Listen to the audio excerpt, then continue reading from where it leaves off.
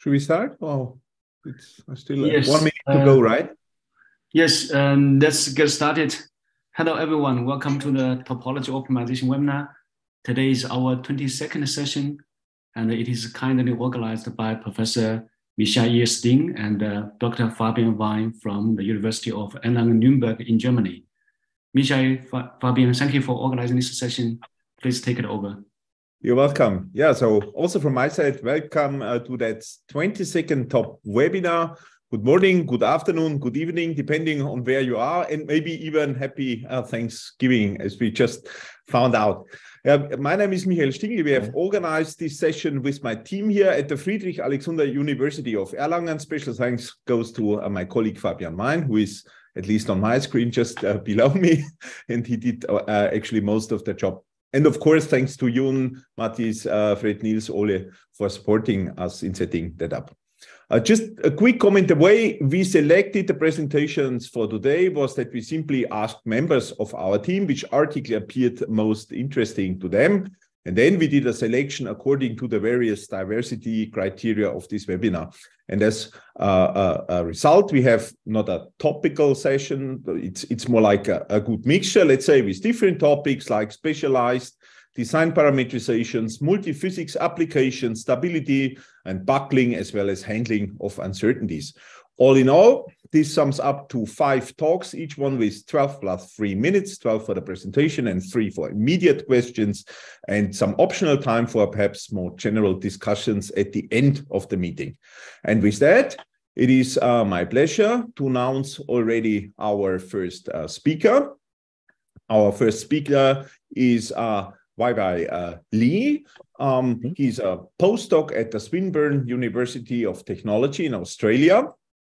And he's especially interested in his research in phononic and photonic crystals, metamaterials, and more generally in topology optimization of these objects and devices. Today, he's going to talk about the design of curvilinear variable stiffness composites, considering stiffness, strength, and manufacturability.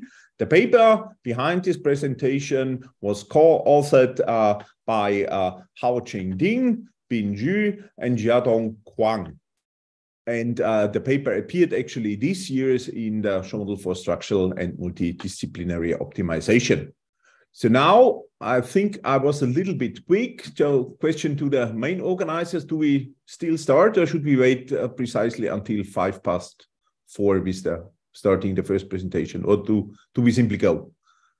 Yeah, let's just go. Yeah. Okay. Yeah. Thanks. Okay. So then, please, Weibai, the stage is all yours. Please share your slides and start with your talk. Okay. Thank you. Thanks for your introduction.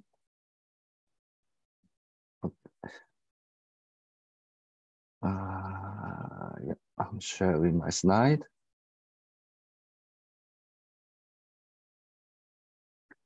Okay, again, good evening to everyone. Thanks for attending this webinar. I am Weibai Li from Swinburne University of Technology, Melbourne, Australia. In this section, I will present our recent research on the design of curvilinear variable stiffness composites, considering stiffness, strength, and manufacturability. Here shows the contents. Firstly, I will introduce the research background of the carbon fiber reinforced composites. Then I will demonstrate the mathematical formulation of the optimization problem, followed by some numerical examples, and conclusions will be drawn and last. Okay. Composites, especially the fiber reinforced composites, are extensively used because of their excellent properties, such as significant stiffness and high strength. For example, if you are interested in football, you may find that the South Korean captain Son Heung-min has committed to wearing a carbon fiber reinforced mask as a protective measure after suffering a facial injury. The mask is designed to shield the facial bones from impact, thus minimizing the risk of further injury. I hope we can see him in the match against Uruguay, starting about 1 hour later. And currently, the usage of composites in aircraft, such as in the Boeing B787, has reached 50%, and the number of composites used in other military and civil aircraft are also increasing yearly. However, utilizing the benefits of composites requires careful design and optimization. The development of advanced manufacturing technologies, for instance, the continuous carbon fiber 3D printing and the automated fiber placement has made it possible to manufacture composites with curvilinear fiber paths. The ability of variable angled hole placement in plate structures is an active field of research, where the motivation is to improve the performance by spatially varying the fiber orientation within a ply, such as maximizing the stiffness or buckling performance.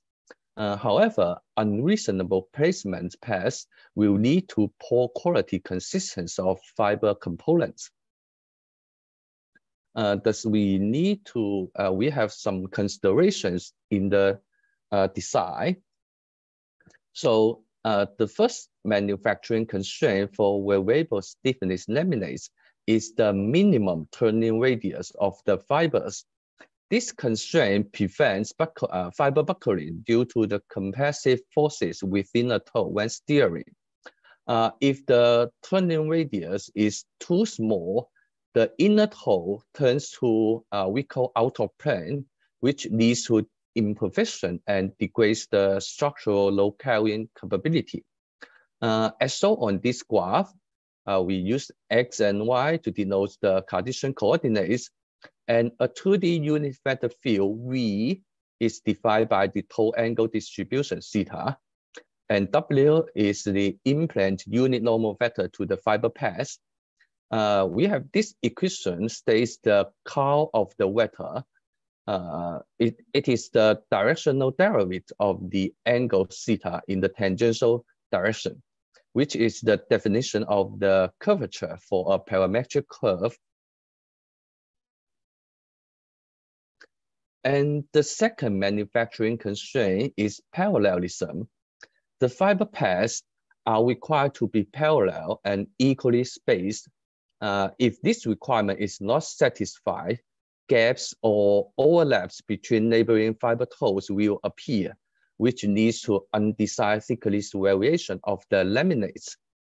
So according to this equation, we can know that the divergence of the vector field V, defined as psi, is proportional to the angle difference of two neighboring fiber paths.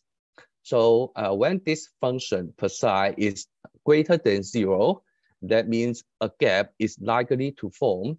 Otherwise, when psi is smaller than 0, then the overlap is likely to occur. So these constraints have already been proved to be useful in practice. So we apply these constraint formulations in the optimization design of curvilinear fiber paths. And notice that both constraints for the curvature and for the parallelism are functions of the local fiber angle theta. Therefore, we propose a new parameterization of the angle variable field based on the normalized compactly supported radial basis functions. That is the CSRBFS. So this function is continuous and differentiable in the whole domain.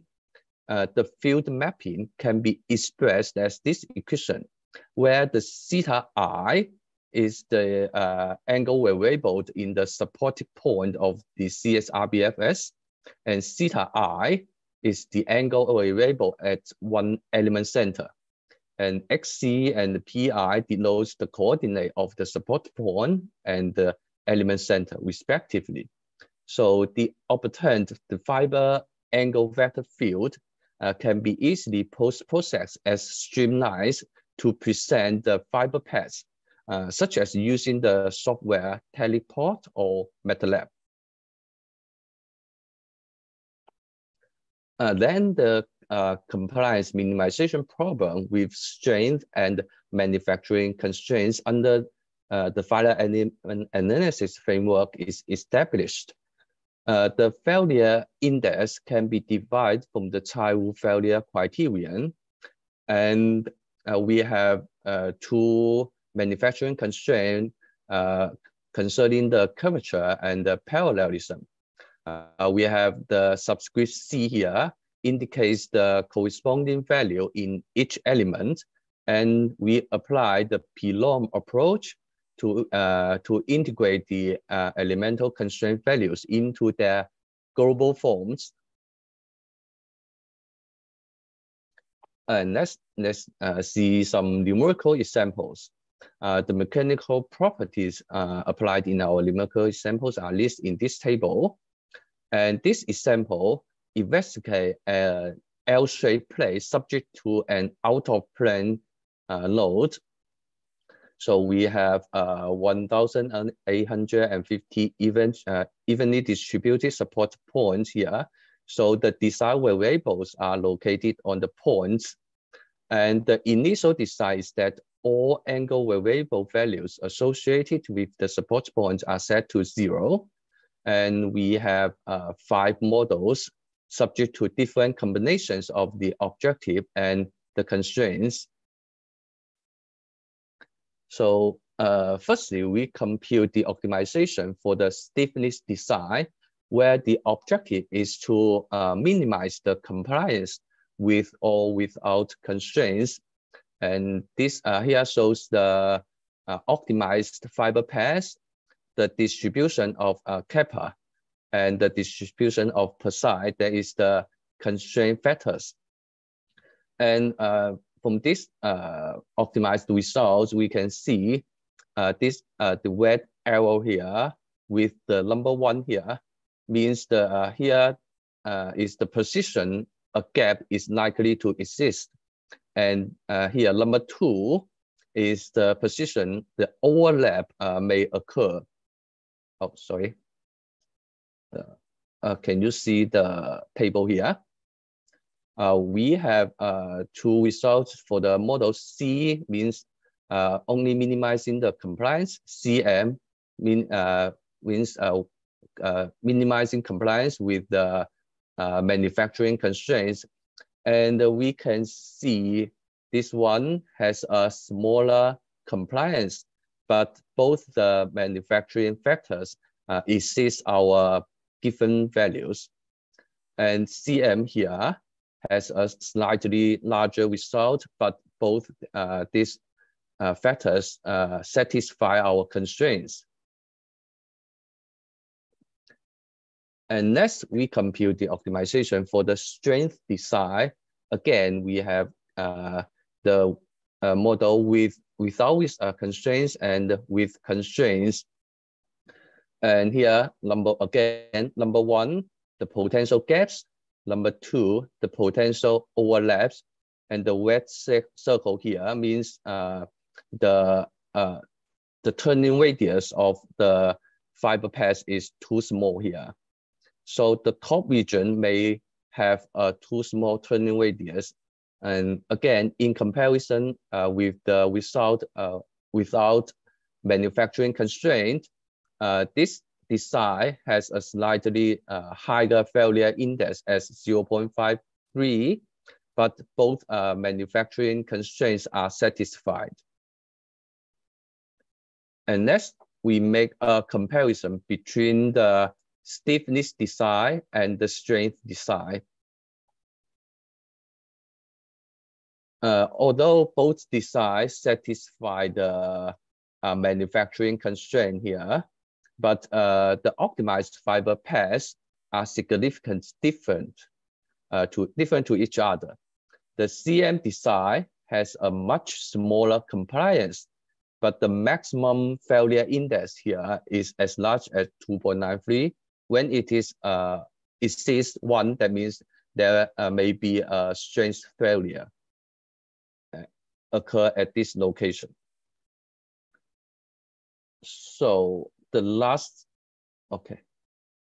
the last model minimized the compliance while satisfying the strength and also the manufacturing requirements.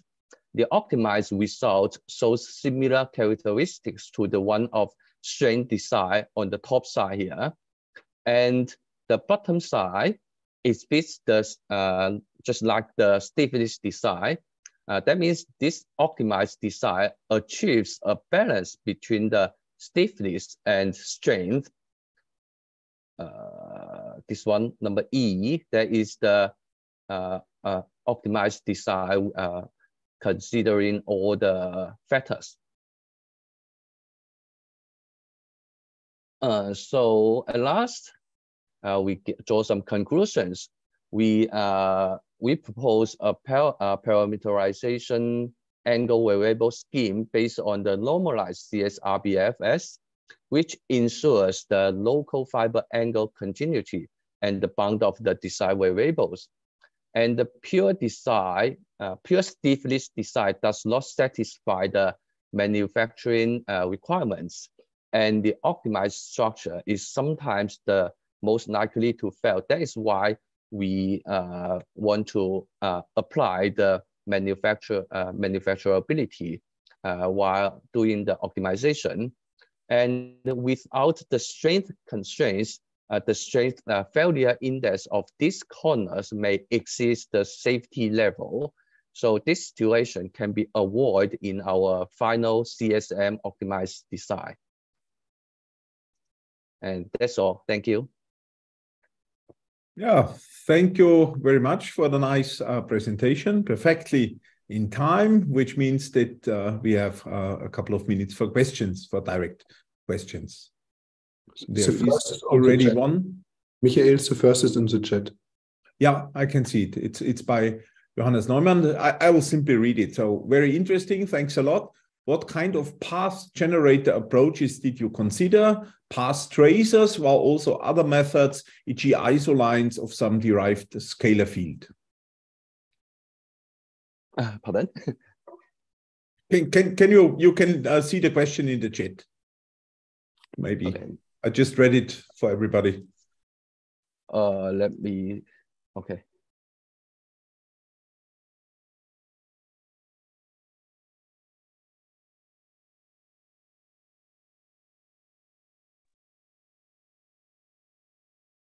Can you hear me? You are talking about the ISO lines. Oh, actually, first we choose the fiber angle as the design variables. So in our optimized design, actually we get a vector of the fiber angle. Then we use the post-process, actually just like the streamline. We go back to this slide. This one. Okay. Okay, I think this satisfies. So, for example, we have many support points and the angle here. So we have many a vector of the angles. So the fiber angles can be converted to the fiber paths here, just using like the streamline command in MATLAB. I don't know, Johannes, if this answers your question. Yes, thank you. That worked very much. Basically, I was asking because you can also include the manufacturing constraints potentially in this post-processing step, right? To some degree. Ah, yes, post-processing, right. Yes. Mm-hmm. That was my question. Excellent. Thank you. Okay. Then maybe there's another question we can quickly take by Yun. So he's asking for the spacing between the curve, and he observed that they are not, this is not constant. So do you have denser and other regions? And the question is, does the manufacturing process allow this, that you still have some variation in the spacing?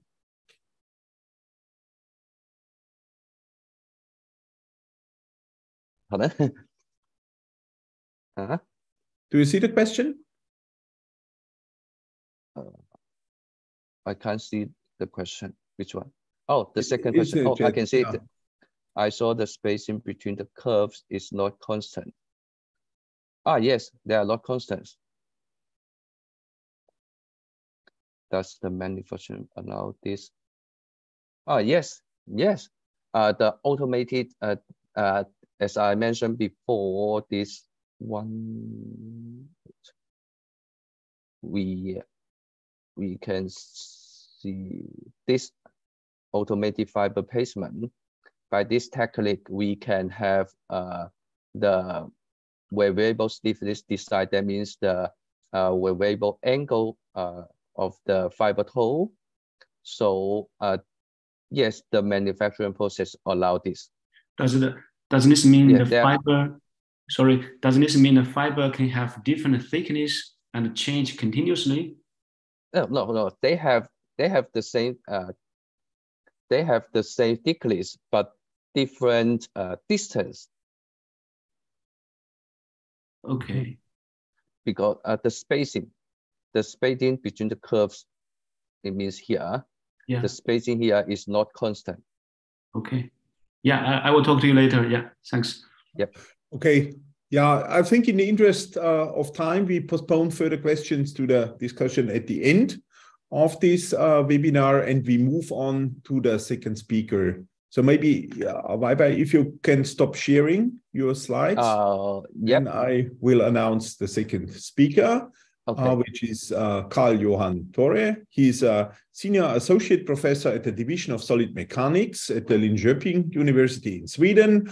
And in his research, he has a special focus on robust topology optimization and also the design of active structures. Today, he's going to present a paper with the title Topology Optimization for Minimum Temperature with Mass Flow and Stiffness Constraint. The paper was co-authored by Jonas and Jan-Erik Lundgren, as well as Anders Glabring, and appeared in Computer Methods in Applied Mechanics and Engineering also this year. And with that, I would already hand over to Carl-Johan. Please, the stage is yours. Thank you. So I hope everyone can see my screen. Yes, it can be seen. Yes. It's not full screen yet, so maybe. Oh, okay. Is it full screen now? Yeah, maybe you have it in the wrong way now, because we see now the presenter's view. Aha, okay. I have. So you have to switch the screens, I guess. Two screens attached. Maybe I can deattach the second screen. Sorry.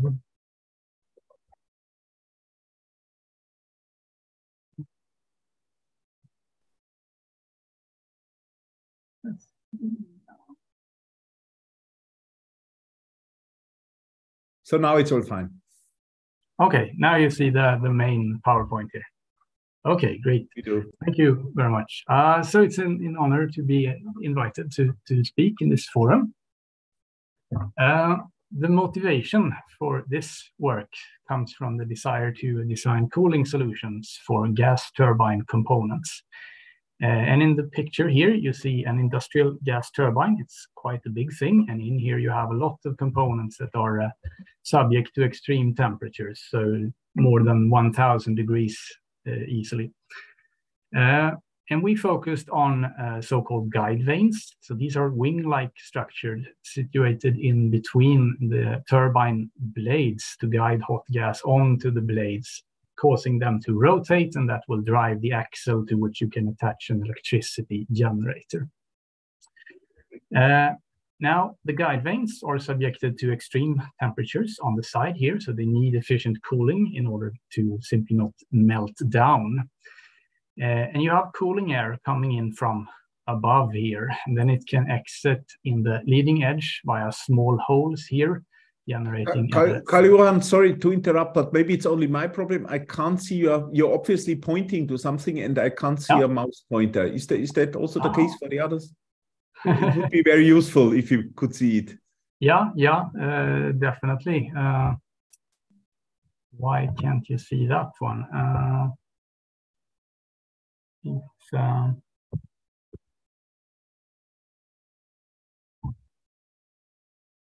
Where is the mouse?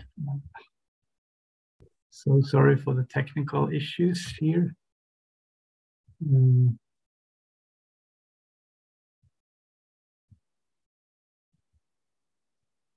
Now the laser pointer is there. Oh, now we see something. We can see it, yeah. And now it's not moving.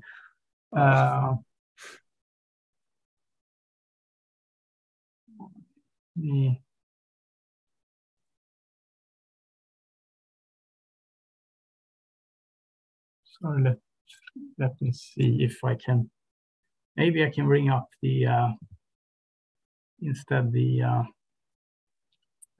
PDF version of this one.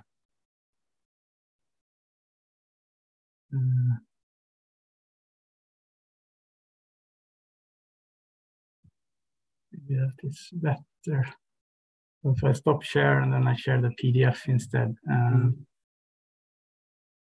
Let's try. Okay, can you see the PDF? Yes, and also the hand is there. Okay, great. Full screen mode. Okay, yeah. Terribly sorry for the technical issues. Okay, now I hope you can see the slides and the hand there. Okay, anyway, our focus for this work was cooling of guide vanes. And you have cooling air coming from the top, exiting in holes via the leading edge, creating a thin surface here, which isolates the outer surface.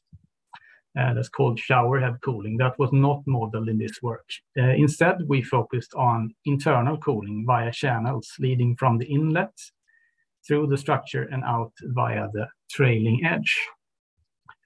And the optimization problem then is to try to design these cooling channels so as to minimize some measure of the temperature on the outer shell, while at the same time not using too much cooling medium, hence the mass flow constraints. In addition, we also have mechanical stiffness constraints. So moving on to the problem data, starting with the geometry, we were given a quite a complex geometry, which is fairly representative of what you see in a real gas turbine component. The outer shell here was considered given by aerodynamic requirements, for example, and we did topology optimization on the interior of this model. It's a bit, we did mesh this one in hypermesh and did a bit of topology optimization, but it's quite difficult to work with this geometry. So we have done much more work on a rectangular domain here, which retains the roughly the overall size of the actual gas turbine.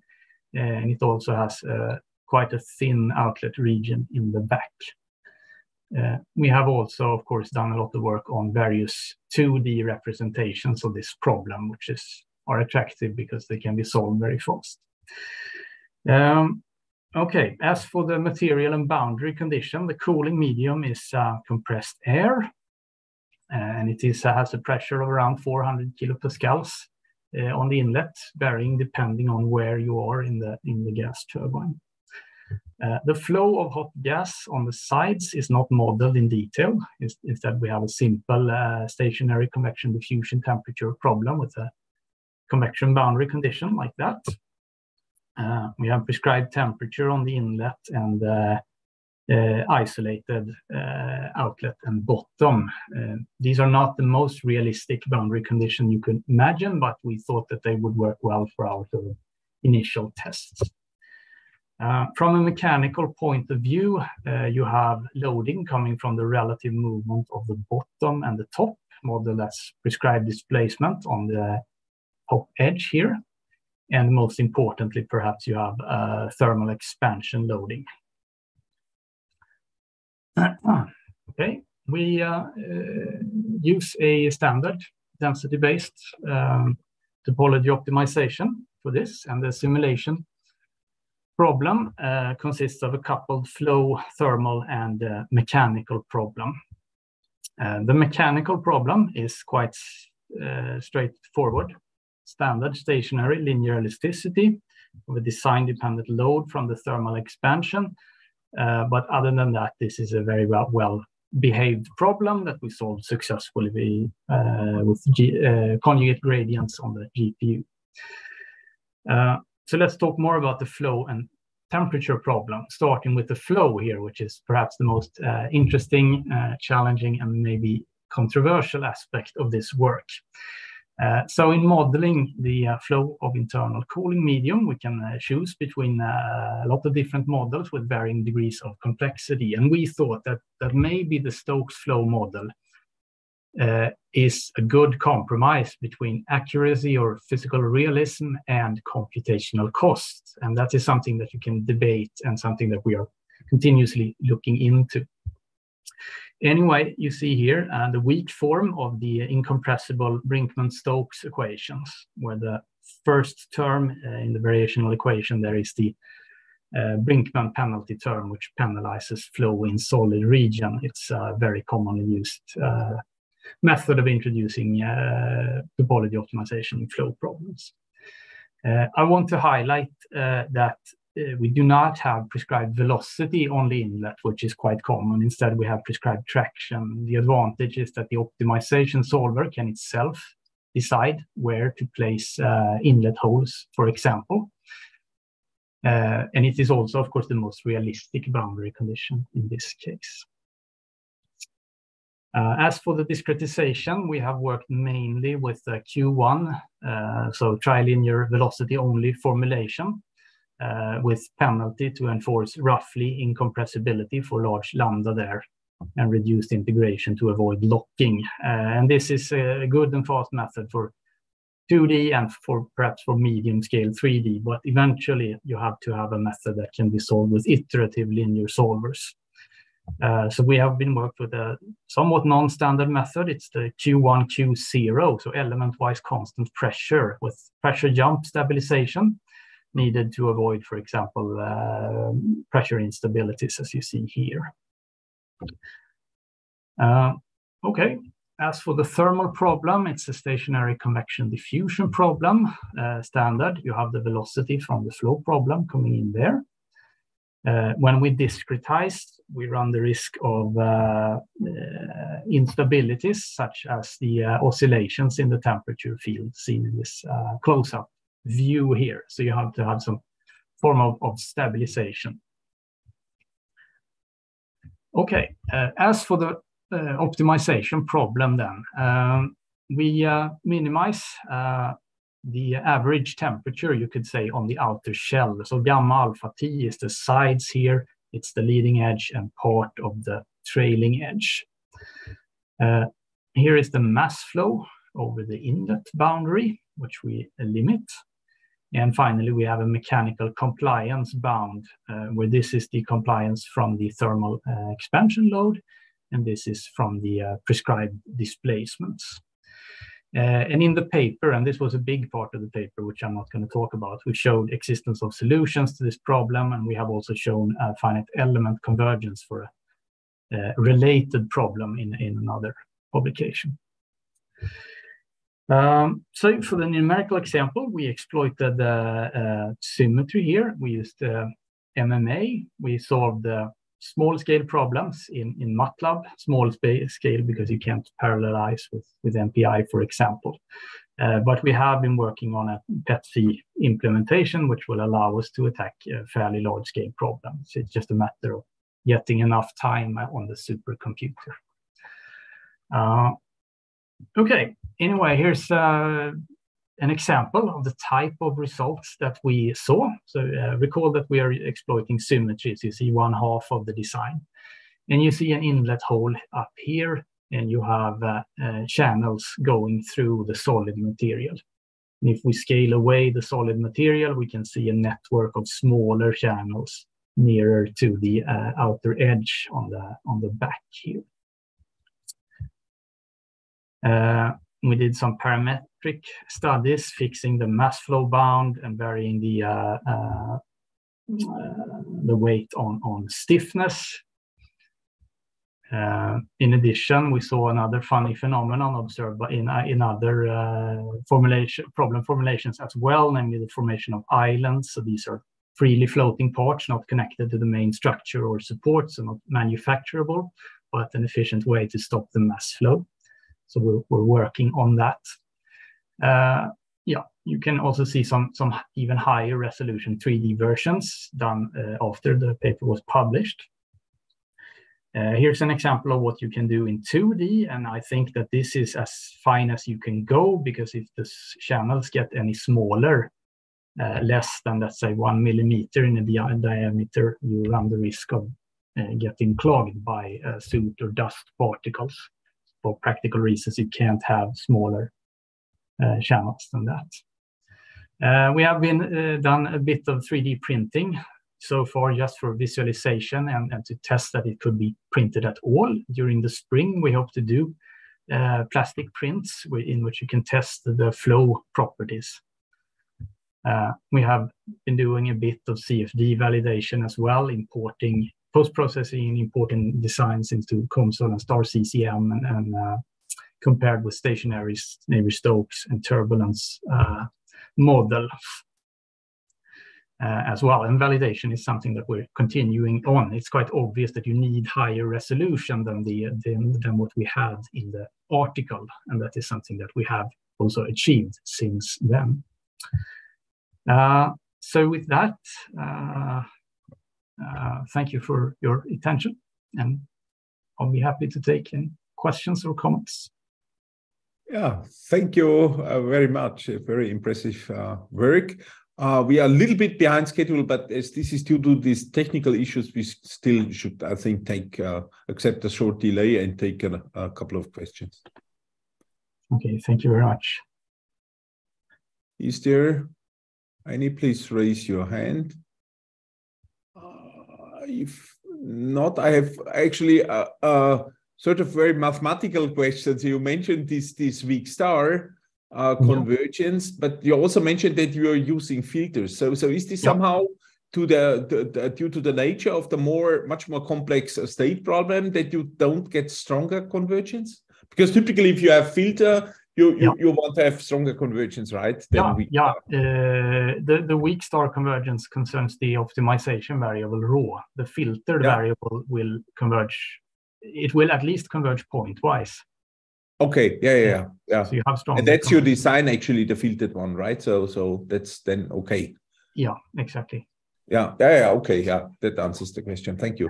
There's another one in the chat, I guess. There are even two.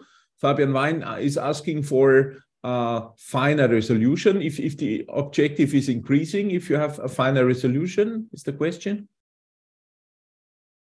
I'm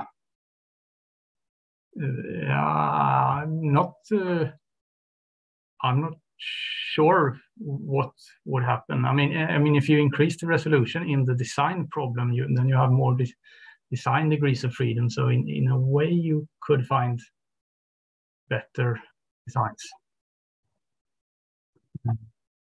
Okay, and then maybe sorry, didn't want to interrupt. Okay, I'm not entirely sure I understand the question. Okay, so maybe we take a last one for now. This is by Ahmad, and he is asking, did you consider any pressure constraints? I mean, in the state problem, we have prescribed traction on the inlets, so pressure roughly.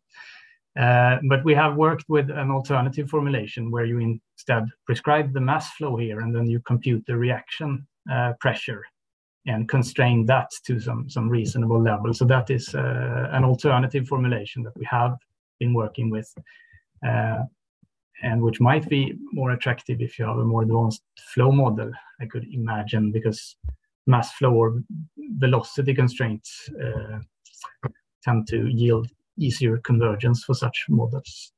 So that's something that we have been thinking about. Mm-hmm. All right. Yeah, so thank you again, Carl-Johan, for the nice presentation and also answering all our questions. And in the interest of time, we're moving on to the next presentation. So if you stop sharing, thank you. Our next speaker is Yakov Zelickman. Yakov is currently postdoc at the Johns Hopkins University in the USA in the group of Jamie Guest. And before that, he did his PhD with Oded Amir at the Technion and Oded is also in the audience. He's going to talk about optimization of plate supports using a feature mapping approach with techniques to avoid local minima. And that is a paper which was actually part of Yakov's PhD project, and it is co-authored by Oded Amir and appeared also in structural and multidisciplinary optimization in 2022. And with that, I would already hand over to you, Yakov. Please go ahead.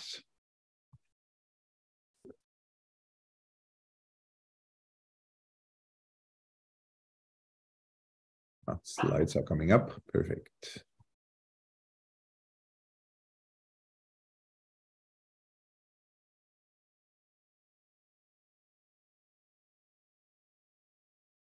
We can't hear you yet. I don't know if you're already... sorry. Yeah. Can you hear me now? Can you see the slides? Perfect. Yeah, all right. Everything fine. So thank you for the introduction and thank you for the opportunity to share our work here. So supports we all know it has great influence on the structural performance of structures, and it was already established quite some time ago that, for example, at least for minimum compliance problem, the optimal location of supports is such that the gradient of the deflection surface is zero at the supports. And existing methods or existing work that try to optimize the location of supports are mesh dependent, which might be computationally expensive and might be also prone to converge to local minimum.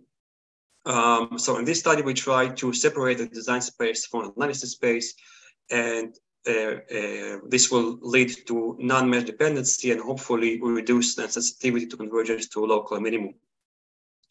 So the basic idea is take the support stiffness and project it on the finite element model of the plate, where we project it over X circle that is defined by the dimensions of the support itself, where in order to maintain the smoothness of the model, we approximate this projection using a radial super-Gaussian function.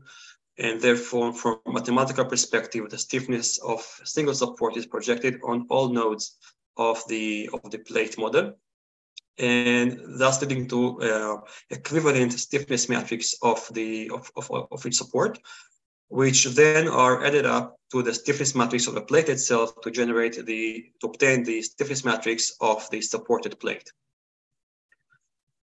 So the optimization is quite straightforward. The design variables are the coordinates of the supports, and the formulation, we minimize the compliance with only box constraints that may be design dependent in case that we have plate with strange geometries.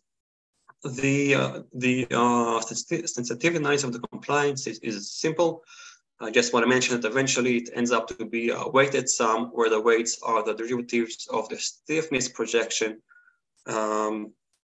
weights with respect to the design variable, multiplying some kind of null observed compliances. This is how I call those. And I'll get back to this expression in a few slides. And so on simple problems, it works good. Here you see optimization of 4 supports supporting a square floor. It converges quickly. And if you compare this layout to manually investigated design space, it's possible that it found the global optimum. And however, it's not always like this, and more complicated problems. For example, simply by adding 5th support to this problem, we see that the optimization is very sensitive to converging to local minimum. This was recently attributed to the fact that the parameterization is rather compact, especially if you compare it, for example, to density-based optimizations. So in order to demonstrate this, what we did, we optimized this problem 100 times, each time with different initial design that were randomly generated. And here you can see on the plot the values of the optimized compliance, and you can see they are spread all over the place, implying a convergence to local minimum. And in fact, we identify here 3 different local minimums with some noise around them, where the better optimum is this X layout of the supports, where the optimization managed to converge to this layout approximate to this layout in 26% of the cases, or in 26 out of 100 or out of 100 trials. And we try to improve the performance of the optimization in this regard. And let's take a close look at the derivatives. So I mentioned that the derivatives are this weighted sum, where the weights are the summation weights are the derivatives of the stiffness projection factors. And in fact, these summation weights have non-zero values only along the boundaries of the projection area. And this means that the design is governed eventually only by the deflections along those boundaries. And even if we take a closer look at this, we see that opposing nodes with respect to the support have the same value of the summation weight with different sign. And if we take, for example, a state along the optimization where the deflection surface has non-zero gradient above the support, in this case, the derivative will be positive and the support will move to the left, eventually getting to a point where the gradient of the deflection surface is zero, and the derivative will be also zero, implying that the optimization managed to find extra local minimum of the problem. However, when the projection radius is getting smaller and smaller, the derivative also approaches zero, even if this gradient of the deflection surface is not zero. Therefore, it's possible that the optimization will be terminated before reaching to actual local minimum. And we think that this is the reason for the noise we saw in the results. So in order to improve the performance in this regard, we suggest simultaneous continuation of the projection radius, meaning we increase simultaneously the projection radius of all supports and then gradually decrease it, where the idea is that to allow the optimization to find a real local minimum of the support location. And yeah, and additionally, we suggest another continuation scheme, which is differential continuation, where the idea is that the projection radius of each support is enlarged separately. And this takes advantage of the fact that the design is governed by the deflections along those influence rings. So hopefully it might help optimization to pull out supports that are stuck in the local minimum. And then we stack those two schemes into a three-step continuation, starting with simultaneous, then differential, and at the end, it's another simultaneous continuation. And here in this clip, you see this 5 support example. You see how the project tries to find this better optimum and eventually manage to find it. And you can see the circles represents the projection area that eventually reduces to the dimensions of the supports themselves. In addition, we also simply try to start with a good initial design, which is always good practice. In the context of this problem, it means we don't want the supports to be clustered at the beginning of the optimization. And we achieve this by demanding that the maximum deflection at the initial design will be less than some fraction of the dimension of the plate itself. Obviously, the notion of good initial design is different for every problem.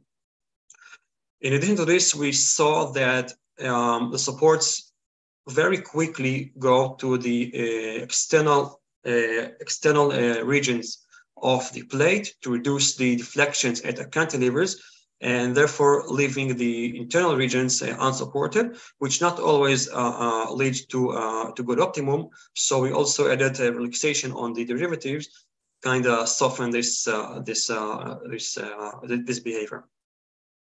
So let's see how this affects the optimization. If we impose only control over the initial design, so you see this plot, you see here 2 sets of points, blue points, which represent the reference results obtained simply with a random initial design, and the orange circles represent the results if we only impose control of initial design.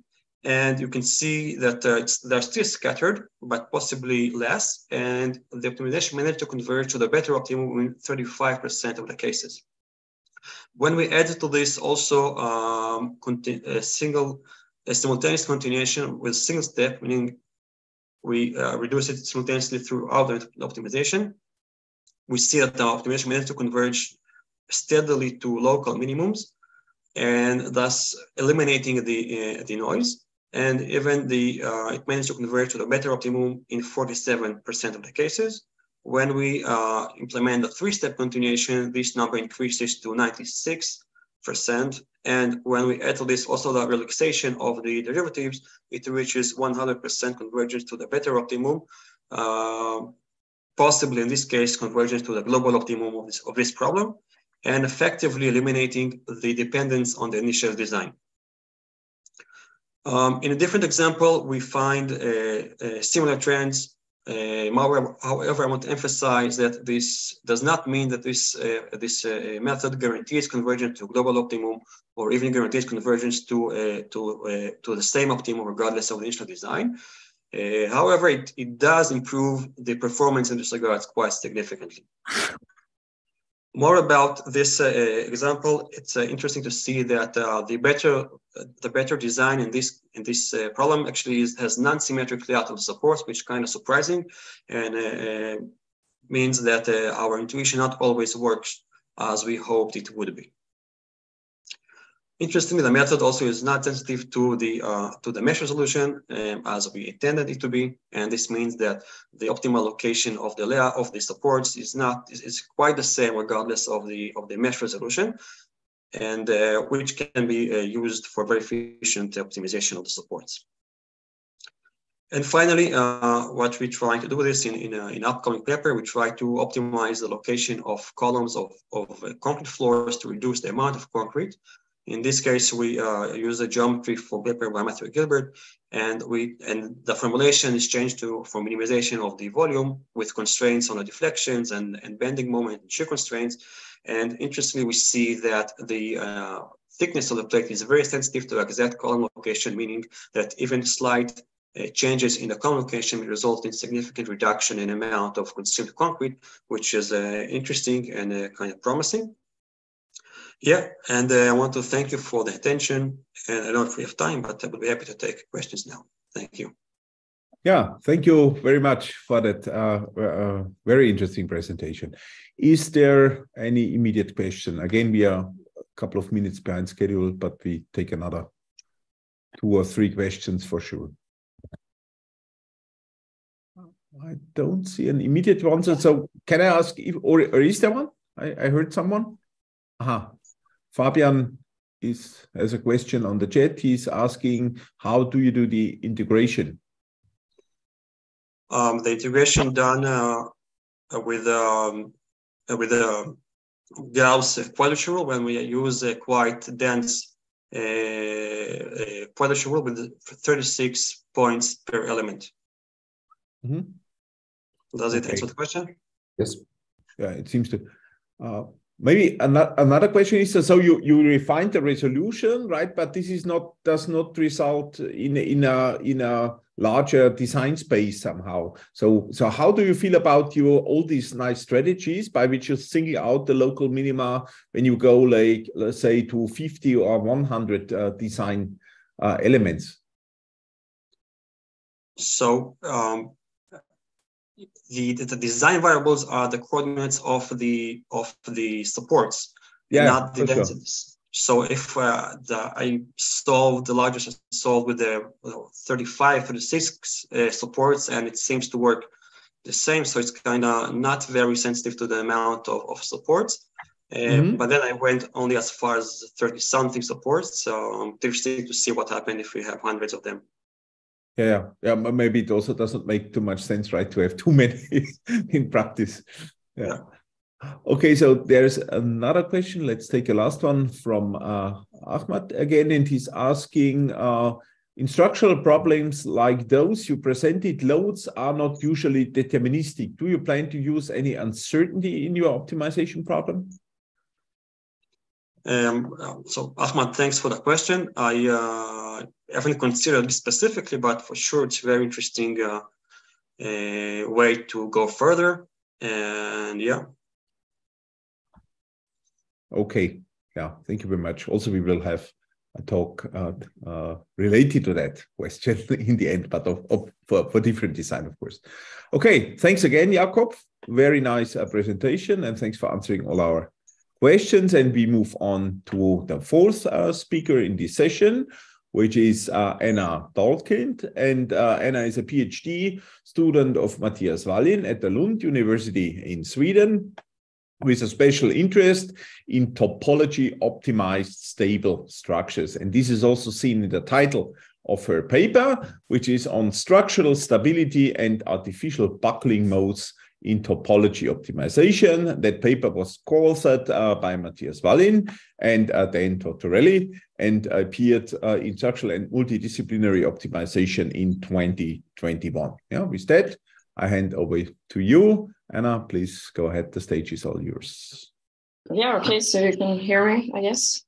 Yeah, everything is fine. So thank you for the introduction. As mentioned, my name is Anna, and today I will talk a bit about buckling and nonlinear hyperelasticity, and all of this in combination with topology optimization. So jumping right in, we can first consider a structural system which has a low displacement behavior, as you see in this graph here. Then we can, for any equilibrium position along this graph, quantify whether it's unstable or an unstable equilibrium position by monitoring the eigenvalues of the tangent stiffness matrix in that position. Since if we are in a stable equilibrium position, we require that the potential has a local isolated minima, which is equivalent to that the tangent stiffness matrix must be positive definite. On the other hand, if we are in an unstable equilibrium position, then at least one eigenvalue of the tangent stiffness matrix will become negative.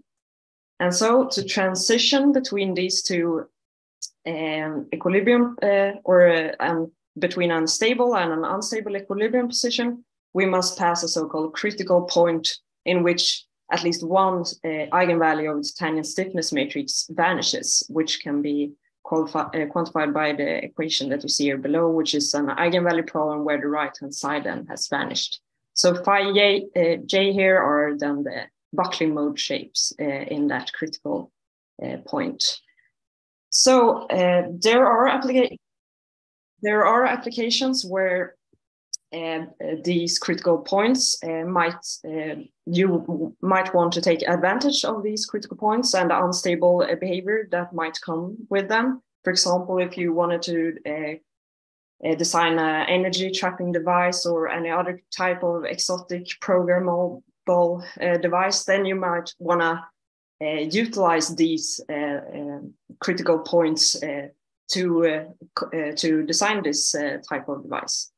But in most cases, when designing structural components, you would rather want to have a certain safety against buckling, such that you know that when this structure is operating at its designed conditions, then it should not be near an unstable or a critical point, such that we avoid this unpredictable behavior that comes with an unstable equilibrium position. So in either way, we have to somehow compute where these critical points are along the low displacement graph. And in this work, we embrace the so-called linear buckling approach, which actually works both for linear elasticity and finite strains, and can also be appointed the one-point approach.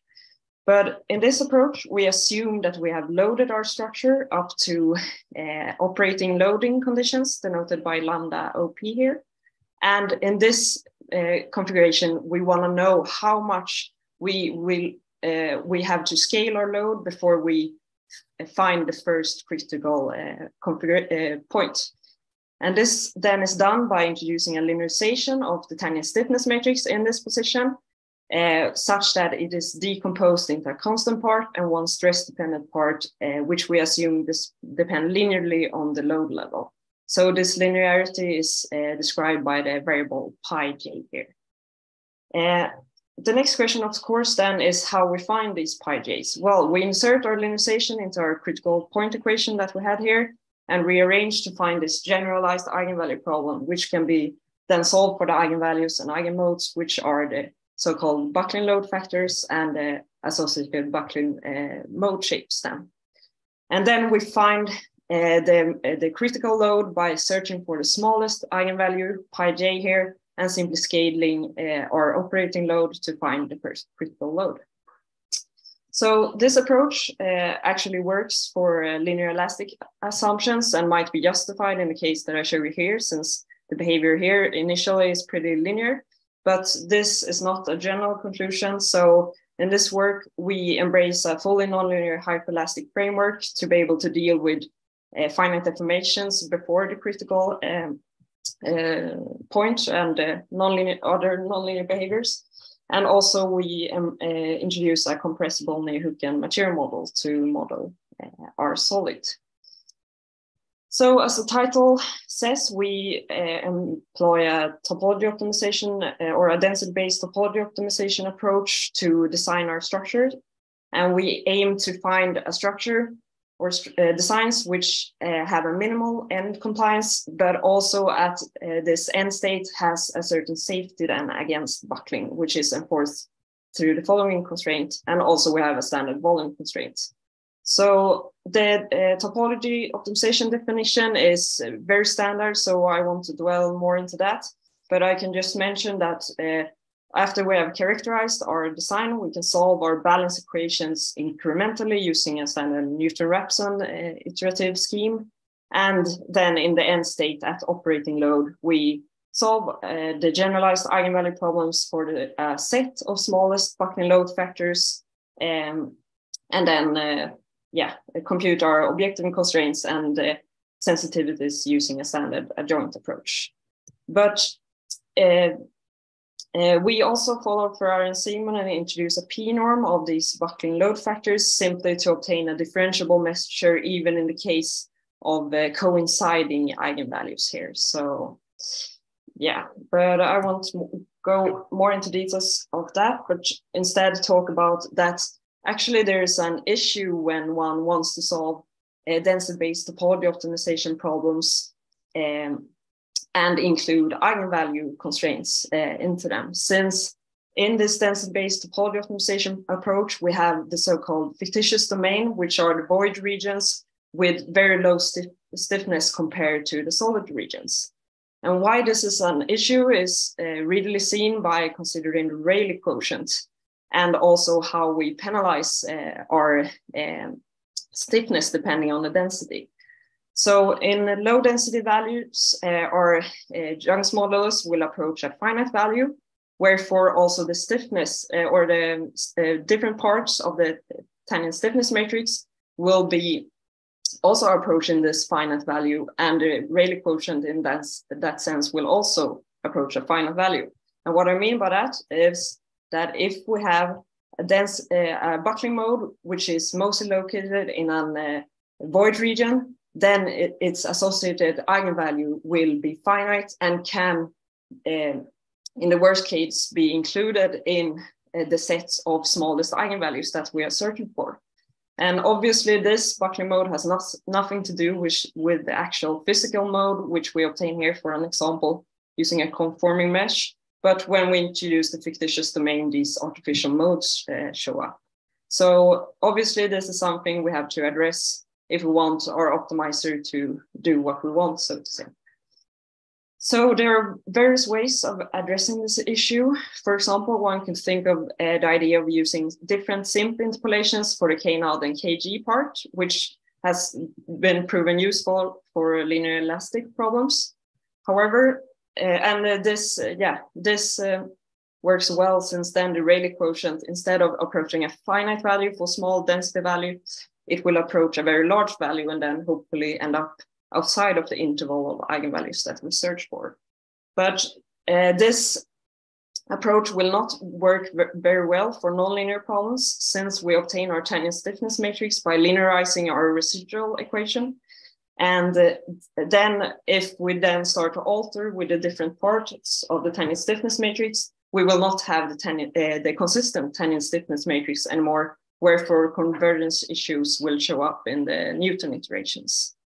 So instead, one could think of ideas of being able to filter out the physical modes from the artificial ones, as done by Gao and Ma, where they divide the nodes of the finite element mesh into two sets, either the nodes that corresponds to low density values or the ones that have high density. And then by considering how much of an buckling mode is within either of the two sets, they can distinguish whether it's an artificial or a physical buckling mode. Of course, this approach can then be, however, pretty expensive, since you do not really know how many of these artificial modes that exist. And therefore, you might have to search for a very large set of buckling load factors. So therefore, this approach can be quite expensive. As a last resort, one could think of the idea to simply increase the residual stiffness of the void regions. But then, of course, we have the issues of artificially stiff void regions, which might cause other issues in the optimization, of course, since the optimizer might want to take advantage of that then. So in this approach, in this paper, we instead proposed the use of the so-called strain energy transition approach, which was actually proposed by Wang et al. For dealing with issues, convergence issues, when these void elements are excessively distorted. So in this approach, one introduces an auxiliary field here denoted gamma, which depends on the density values, such that if gamma takes this value of 0, we are in a low density region, and this region or this element then should be modeled using, or the material in this region should be modeled using a linear elastic strain energy. Whereas if gamma takes the values of 1, we are in the solid and our physical strain energy should be introduced. And this approach was actually proven to be very useful in dealing with these issues of excessive mesh distortions. So we already had that implemented in our code. And then when we started to write down our equations, we actually realized by again considering the Rayleigh quotient that this approach simultaneously is able to deal with the issues of artificial buckling modes. Since if we then go back to Rayleigh quotient, we see that the denominator here will approach a finite value for low density values as gamma tends to 0, whereas the denominator will approach 0. Wherefore we get this behavior that if a buckling mode is mostly located in a low density regions, its associated eigenvalue will become very large and therefore not will be included in the set of the smallest eigenvalues.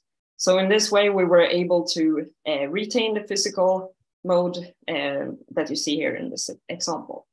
So what's neat here is then that this approach comes for free in nonlinear analysis, since we either way have to deal with the issues of excessive distortion in low density regions. And if you include buckling constraints, then you will see that this approach then deals with both issues simultaneously. So that's pretty nice, we think. And to conclude this presentation, I just show you a quick example of a design we obtained where we designed this chubby beam structure here, which is fastened here and here, where we apply a loading here.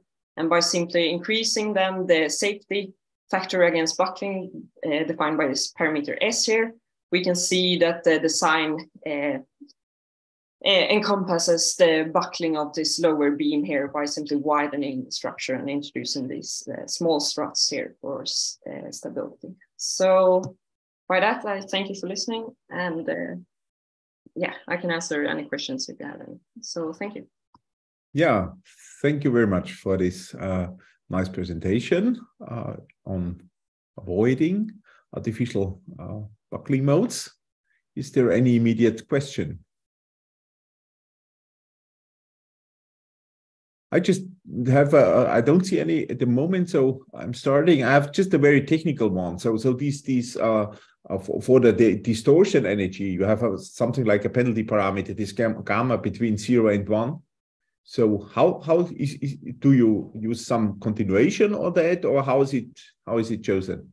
So the gamma parameter is basically found from a Heaviside function, and there's no continuation that in that you simply choose like the threshold where it's having its kink, and the slope of that in the beginning. So there's no continuation of the beam So you or the gamma spin, but you could have that, but we found that it's not really necessary. Okay. There's another question by Johannes Neumann again. He's asking if there are also already any 3D results, and also he's saying that the 2D results look great. No, not any 3D results yet, but perhaps in the future. We are working with our homemade code, so yeah, we are quite limited in the resolution. But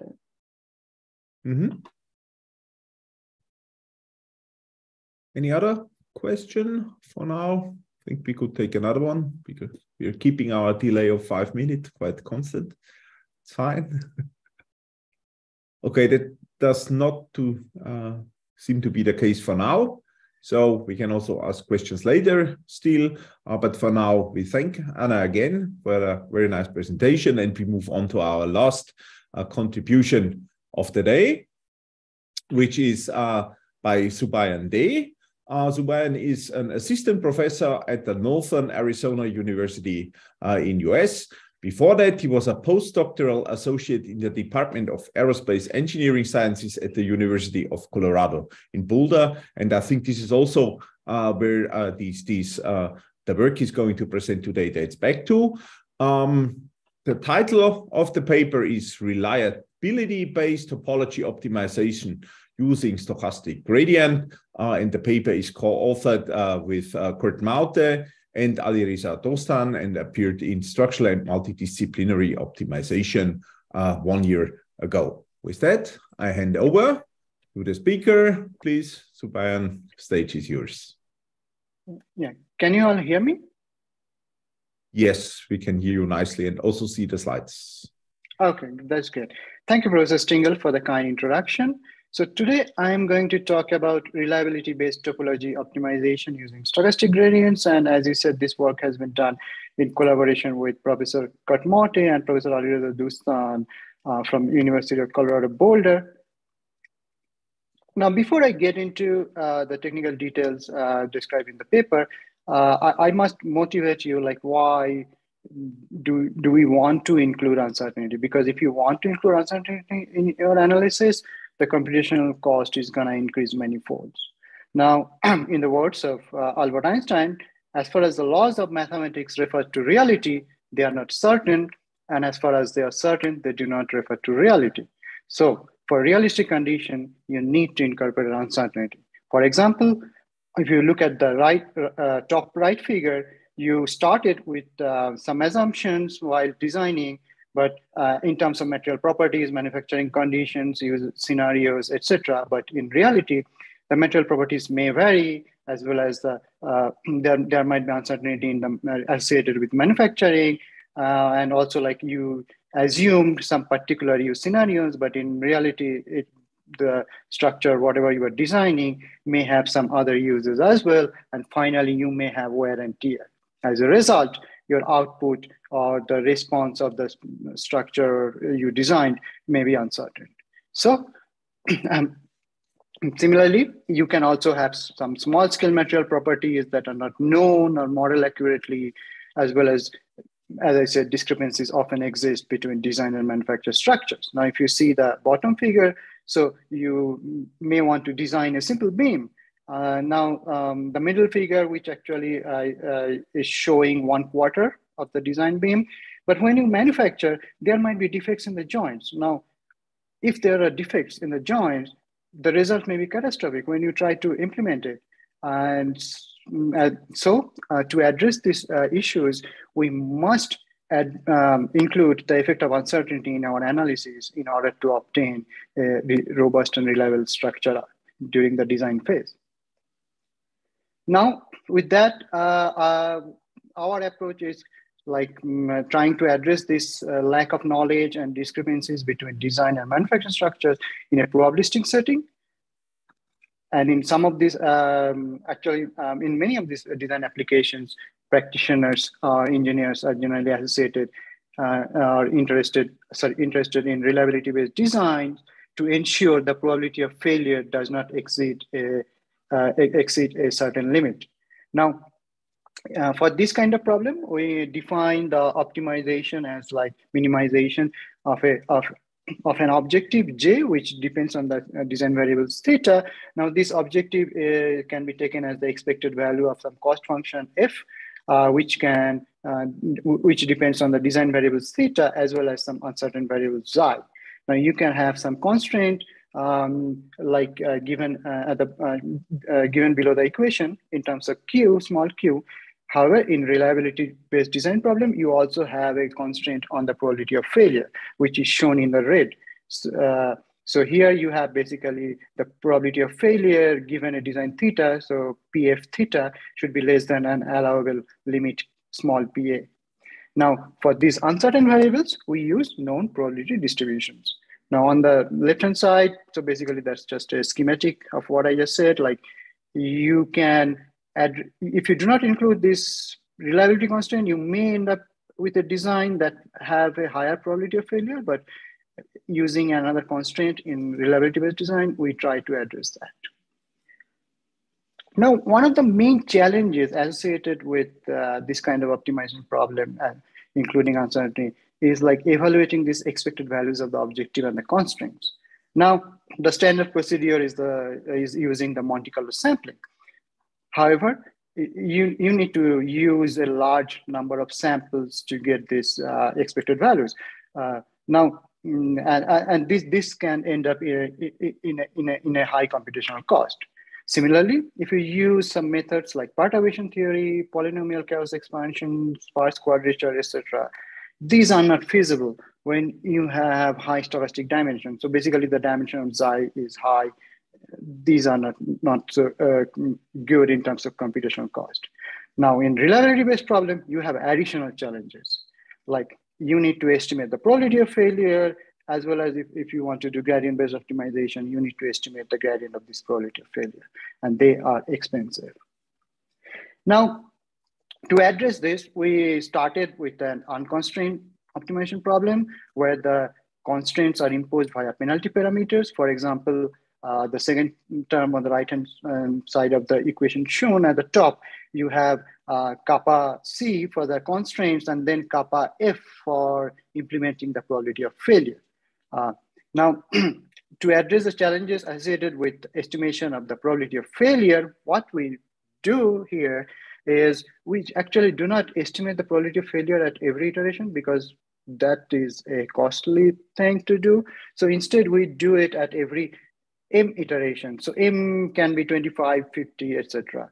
Now, we also use some advanced sampling techniques like subset simulations or we use surrogate models.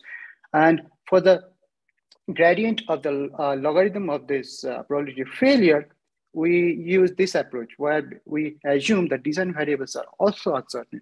Now, simply, we can take this as a uniform theta, the design variable theta as uniformly distributed random variable with the lower limit and upper limit as the boundaries of theta.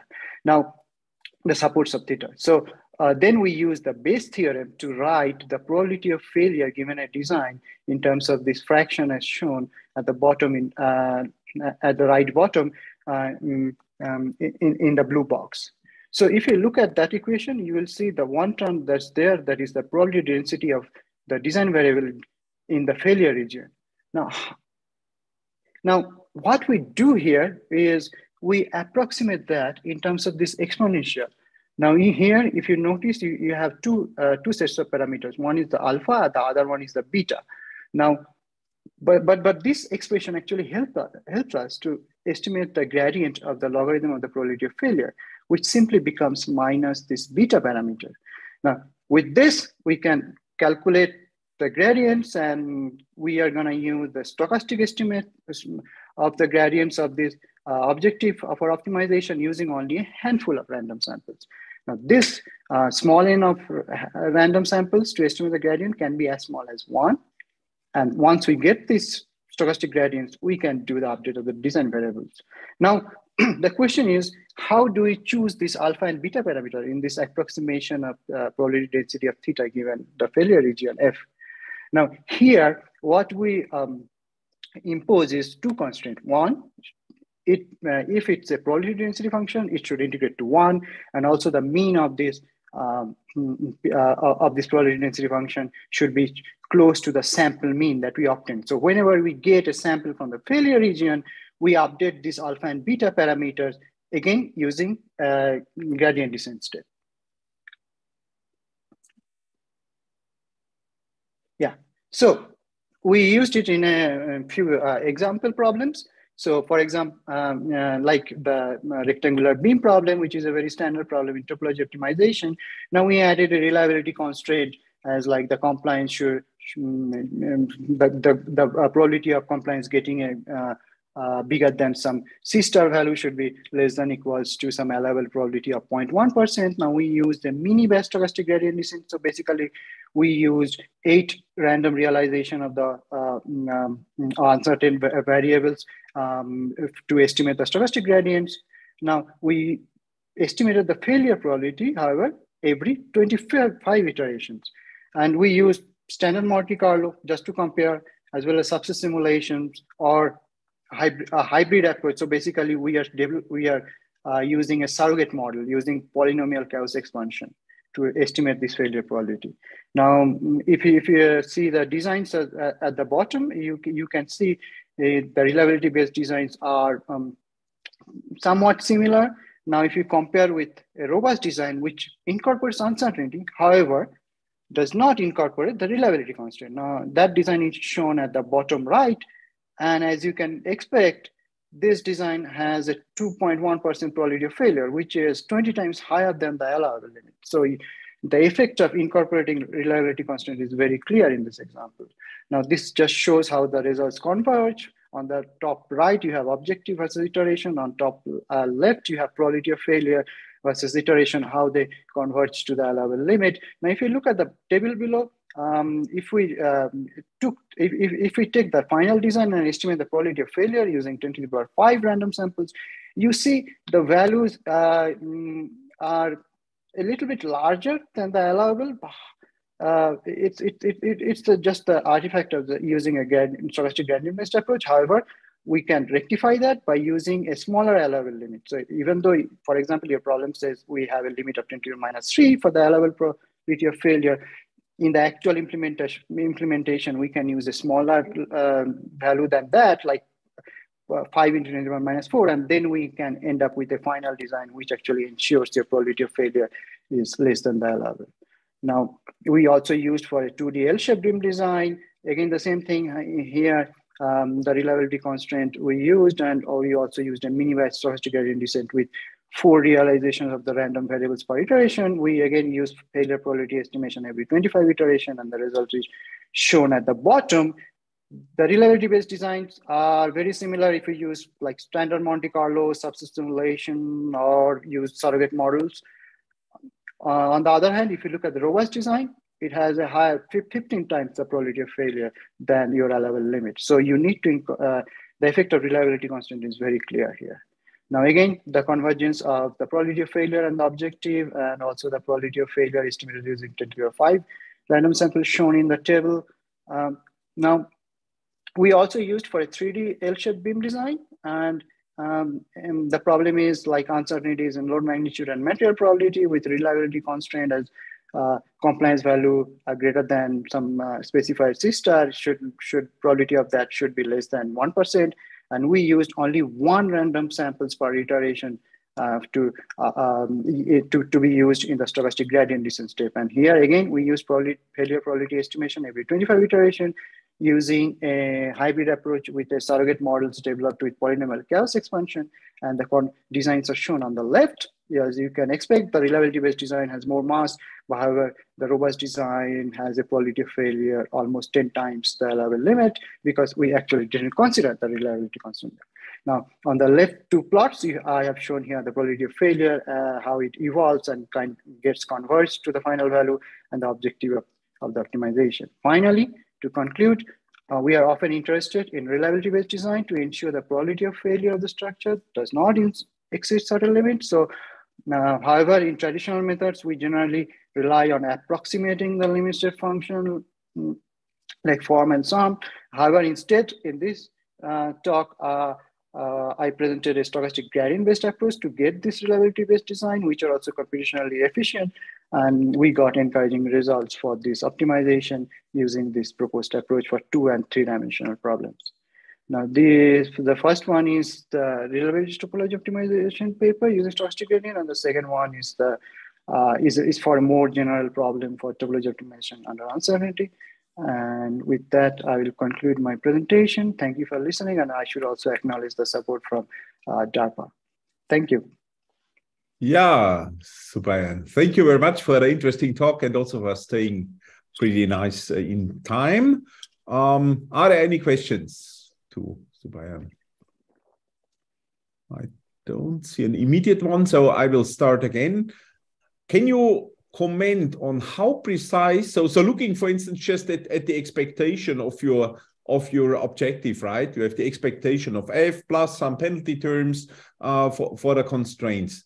You're using a stochastic gradient method, you're using like mini batch, so you have a number of samples in every iteration. Yeah. But can you be sure that your approximation in the final design is good enough? Because to evaluate that, I would say you have to do like Monte Carlo with many more samples to know what really the function value is, right? Your design is producing. Am I right? Yeah. So, for example, if you look at the probability of failure estimated using 10⁵ random Monte Carlo samples. So what you get ultimately is the probability of failure is slightly larger than the allowable because there's oscillation and stuff like that. So the final design you end up with. So to counter that, what we proposed is like in actual algorithm using a little bit smaller allowable probability limit. So if you do that, you are gonna satisfy the probability of reliability constraint. Now for other constraints, generally, if you use a larger penalty parameter, you satisfy those constraints. Yeah. Okay. And also like for the final objective value, since like if you look at the objective, it's oscillating. Now it's gonna oscillate because you are using a small number of random samples at every iteration, but that's my point. I mean, what we see is actually not the true objective. It's always the approximation of the objective. Yes, you have with the current samples, right? And you sort of in the stochastic gradients, you throw away the information of the previous iterations, so you do not really get convergence. You can be sure that you improve somehow your quantity, but in order to say what precisely the function value is, you would have to do an exact integration, right? To compute the expectation. Isn't that true? Yeah, but the main concern is like for the final design, if we use a large number of Monte Carlo samples to evaluate the objective and etc., that shouldn't be like too much different from let's say average oscillations of the last 25 or 50 iterations. Okay. So that we did. So that kind of stays within like the variations of the blue curve at the end. So that we actually exhaustively confirmed in the first paper, which is for the general topology optimization on uncertainty problem using stochastic gradients. Now we also need to maintain like we are satisfying the constraints and also the reliability constraints. Now the constraints are generally satisfied with the large penalty parameters.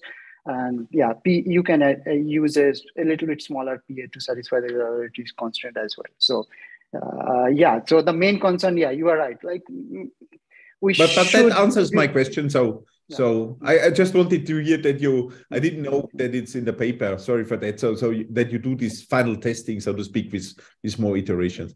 Okay. Yeah. So let's see if there are other questions still, maybe to Subhayan. Anybody else having a question? I don't see any hands for now. So as we are already at the end of the presentation, there was still a little bit time scheduled for questions and answers in general. So I suggest we can now still have questions to all the presentations if there was some question left over. So actually time is running out anyway, but if there is an urgent question, I think we can still have it here. Nothing. So maybe then I have another one to Subhayan, last one maybe to fill up the last minute. Sure. So when you do that, you use the surrogate models for the reliability constraints. Does that then say that you reuse information you sampled in previous iterations? Because actually in stochastic gradients you wouldn't do that, right? But if you build a surrogate model, do you sort of improve it from iteration to iteration by using older information? So as far as I remember, we kind of do that. However, so it's in a hybrid based approach. So what we do is like we use surrogate models to estimate like which of these designs will be close to the failure surface. Now, if it's too close to the failure surface, so basically there's a tolerance limit. For those, we actually run the full model. Okay. Yeah. So, but because still the design is moving. Yeah, I understand. Yeah, but still, these surrogate models are going to reduce the total computational cost for estimating these failure probabilities. And for the 3D problem, we had to use that. Yeah. All right. Yeah. Thank you very much. Any other question coming up for one of the presentations? That does not seem to be the case. So we are, I would say, perfectly in time. So let's thank all our speakers again for the very interesting presentations and answering all the questions. And with that, we are at the end of the session. So it remains for me to thank also the people in the audience for discussing with us, for listening. Yeah, and in the interest of the organizers, I hope we would see you all back in the next top seminar, which takes place on the 20th of December, if I checked it correctly. And until then, stay healthy, goodbye, and see you soon, maybe in person.